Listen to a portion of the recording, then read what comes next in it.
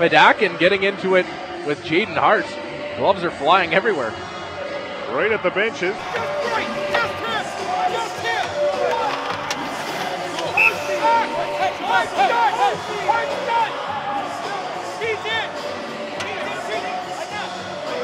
The rookie out of Surrey, BC, scored his first Western Hockey League goal a week ago against this Raider club. At the right point, Colby Williams takes a pass into the left corner for Connor Gay. Back to the line for Harrison. Snap shot, tipped, and they score! Braden Christoffer! And the Pats take the 1-0 lead.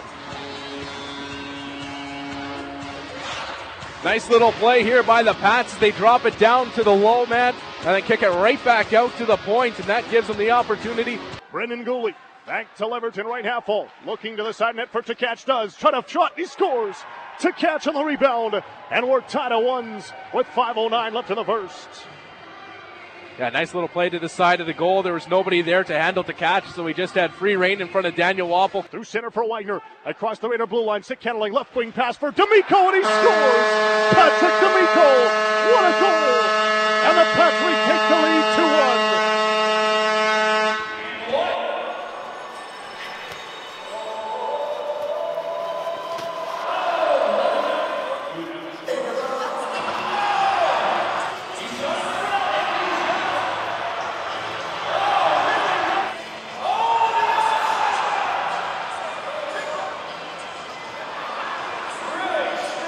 Connor Gay at the hash marks. Off the boards to the left point for Harrison.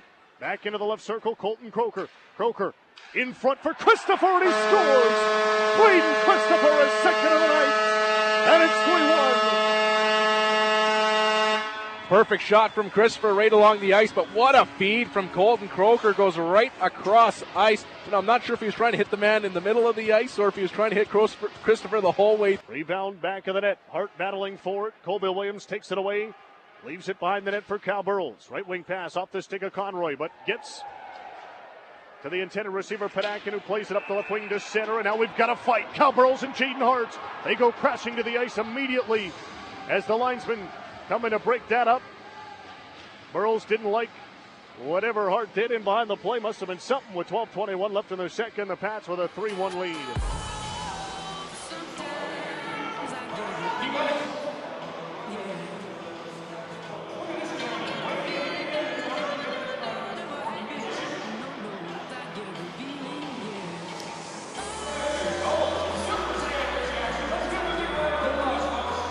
Point Sawyer laying there for P8. Left side at the line, Anderlich.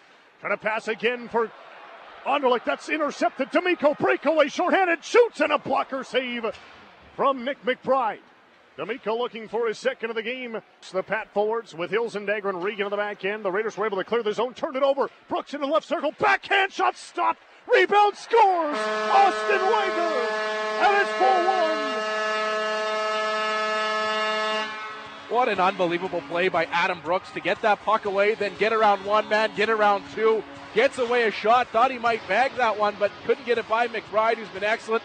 Raiders on the puck in the offensive zone. Brendan Gooley, right half wall for Leverton, back to Gooley at the blue line, slap shot off the post, and he scores. Brendan Gooley hits the Raiders within two with a power play goal at 9:07 of this third period. Cross ice pass to Tkach in the slot. Gardner tried a one-timer, but great play by D'Amico to stymie that. The Raiders keep the puck over. Tkach in front. Leverton tried to backhand it through his legs, but Wappel got down on the puck and covers. Not quite going yet as the Raiders get it deep. Williams pins his man back of the goal. Now McBride heads to the bench as Padakin takes over the puck in his own zone. Out to center for Dryden Hunt. Hunt will shoot for the empty goal, and he scores. Dryden Hunt seals the victory, and it's 5-2. Oh, it felt great. I mean, the win's more important. 2 goals comes from hard work from everybody. I mean, as a team, we wore them down from start to finish, and we got scored on the power play, scored when we needed to, and kept the puck out of the net when we needed to. So I really have to give credit to my line mates there. You got Adam Burks and Patty D'Amico working hard out there with me, and I can't take all the credit there. You know, I played well, but those guys played even better. You know, I would say that they're probably the best players. Our line altogether was probably the best line, I'd say. But you know, we had all 4 lines going tonight. There's no best lines on that team. I'd say, you know, you have your 4th line playing your 1st line out there, and it's a lot different than last year. So I wouldn't say that I was the best player. I'd say that everybody was the best player out there tonight.